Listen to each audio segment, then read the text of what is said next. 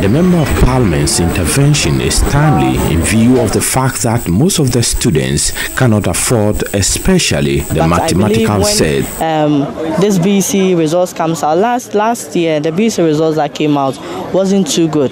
And this is something that we want to work on. So if the educational director was given the privilege to go further, she would tell you that we did a lot of series of workshops for the teachers, for the students, and even we met with the parents of some of the candidates, because we want to know the root cause of some of these failures. Some of them can be resolved, but those ones that cannot be resolved, we can let it go. But those ones that we can resolve it, I believe we should work towards that. And we did that not long ago, and to be honest with you, it is yielding very positive results.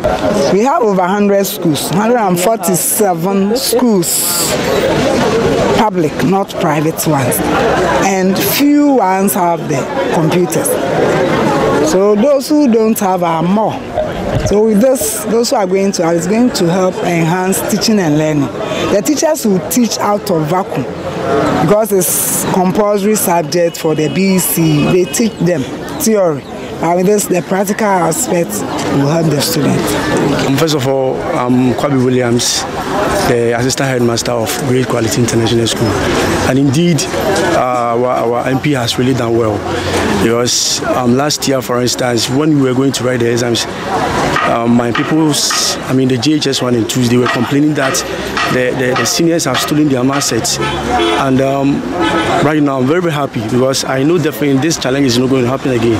Many schools in rural areas can also not afford computers to facilitate information and communication technology education.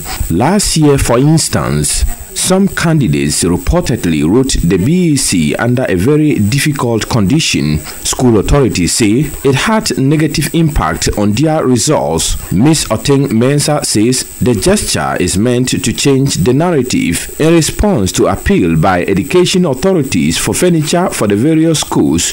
The Member of Parliament assured them of continued support. As much as possible to come together and see how best we can resolve some of these issues. I know some of the schools, their decks are not so destroyed. Some of them is just partly broken and can be fixed, but some of them is totally broken, which you cannot do much about it. So I think immediately we could assess those areas where it is not so damaged that we can maintain. You know, Ghana, one thing that we are facing here is a maintenance culture.